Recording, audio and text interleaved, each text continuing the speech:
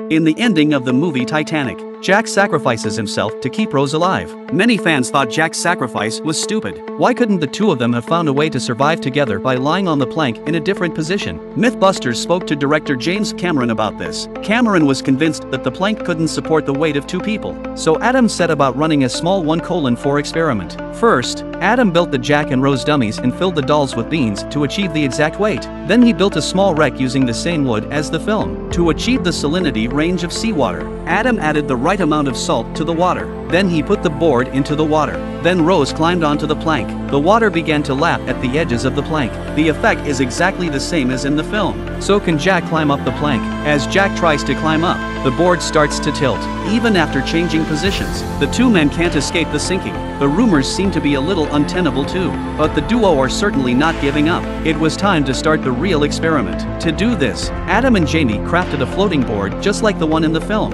as they were both much heavier than Jack and Rose, so they built a pontoon based on the excess weight. The board was then modified. Everything is ready. Will Jack and Rose survive together? As Jack tries to climb up the board, just like in the film, the board starts to tilt and flip. It seems that the plank can't hold the weight of the two men. That's when Adam suddenly suggested, if Ruth had put her life jacket under the board, would it have made a difference? Jack and Ruth climbed onto the board once more. This time, the added buoyancy was obvious. Not only did they not have to struggle in the water, they're on their backs so smoothly. So much so that Ruth is ready to take a lunch break. The experiment showed that Jack's sacrifice was indeed unnecessary, but the director felt that they had overlooked one very important factor.